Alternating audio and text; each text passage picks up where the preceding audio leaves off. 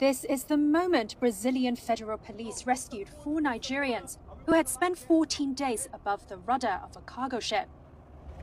The migrants had run out of food and water on their 10th day at sea. Thank God Opemibo Matthew Yeye is one of them. It was a terrible experience for me.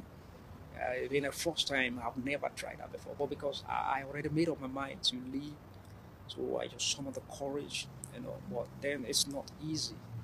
Seeing the ship, shaking, I was so scared.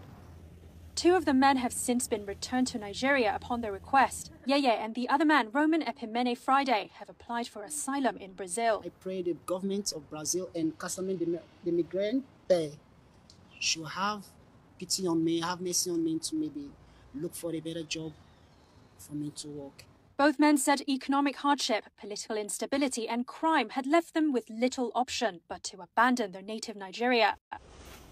Friday said his journey to Brazil began on June 27th when a fisherman friend rowed him up to the stern of the Liberian-flagged Can Wave, docked in Lagos, and left him by the rudder. To his surprise, he found 3 men already there, waiting for the ship to depart. He said he had never met his new shipmates and feared they could toss him into the sea at any moment.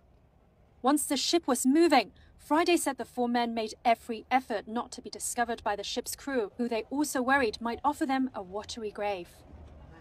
The 4 men said they had hoped to reach Europe and were shocked to learn they had in fact landed on the other side of the Atlantic in Brazil.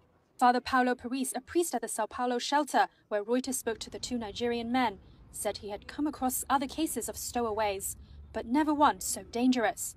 He said their journey paid testament to the lengths people will go in search of a new start.